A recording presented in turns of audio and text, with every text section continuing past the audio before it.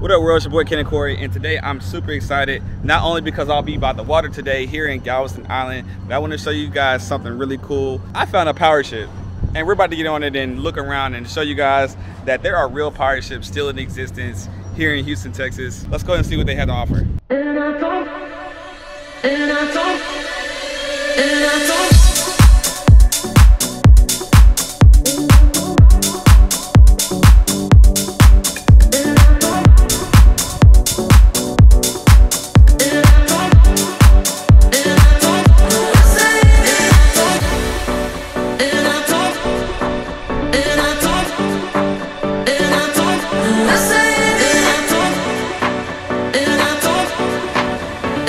What's up, world? It's your boy Canon Corey, man, and today I want to share with you something that's special to me because it's something I've been really wanting to do and go see with my own eyes, and I finally got a chance to go out and see it. And that was, I got to finally be on a sailboat for the first time. And I don't know if you guys know it, but I'm really into like pirates and like being at sea and seeing the ocean and just water in general. So when I finally found out that Galveston had a tall ship from 1877 that still works to this day, it's called the Elissa, I had to find some time to go see it, and I finally did. Now, in order to get on the Elissa, it's about $10 at the entry area. It's kind of like right off of like the seawall in Galveston, actually on the other side of the island, where all the like docking and stuff for like people who have private yachts are at. You can pay $10 to get in. You walk kind of like through like a little entry side alleyway to get to the ship where it's docked at. And then you cross like a small little bridge, like a, I guess, little walkway to get from the dock to the actual ship. And as soon as you cross the little bridge, you feel like you're hit from a blast from the past, because it's like it's all of a sudden 1877 or 1878. There were so many like fasteners and ropes and people working on the ship. It's so kind of weird right now because there's like a lot of workers on the boat actually fixing the boat while I'm just walking around and like looking at it. But the nostalgia feeling that I have right now while actually being on a real pirate ship, well, I'm calling it a pirate ship, but it's just like an old sailboat that's been around since like the 1800s. But yeah, this shit is really dope. I can only imagine what it's like to actually be out in the open ocean on a sailboat.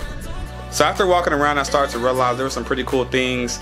There's these little panels that kind of give you like a brief history of different things on the ship and what they mean and people who were there before you. The top and below deck is fully accessible, even though there are a few areas that are roped off only for just the crew. And I think it's mainly for like safety reasons for as well. But as far as like if you want to like touch the steering wheel or actually go down and see the actual areas that the crew stayed in or see the captain's quarters, all that's fully accessible, and you're not rushed. There's like no time limit. No one's like telling you to hurry and get off the boat or anything like that. I fully walked around and just completely just wandered around the entire vessel and I had my fair share of checking it out. I would say probably my favorite area of the ship was the steering wheel, or I don't know what the official name for it, but the thing that steers the boat. It just kind of gives you that feeling of like feeling like you're in Pirates of the Caribbean or something like that. I had to touch the wheel just to know I was there, so I can have the memory of how it feels. And while you're on the boat, you're surrounded by Galveston's port. There's a bunch of restaurants all around you, so if you feel like you're getting hungry, you can directly get off the boat and go straight to another area to eat. Another area of the ship that I thought was pretty cool was the captain's quarters.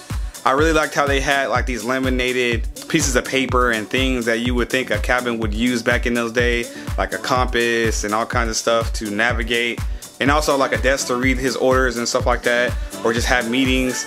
I did notice that the captain's quarters was a little bit bigger than the normal crew quarters, and I totally understand it. I mean, it's the captain. But yeah, all together, man, I had a great time checking out the Elissa. This only makes me further want to check out more ships like this and just discover more parts of Texas.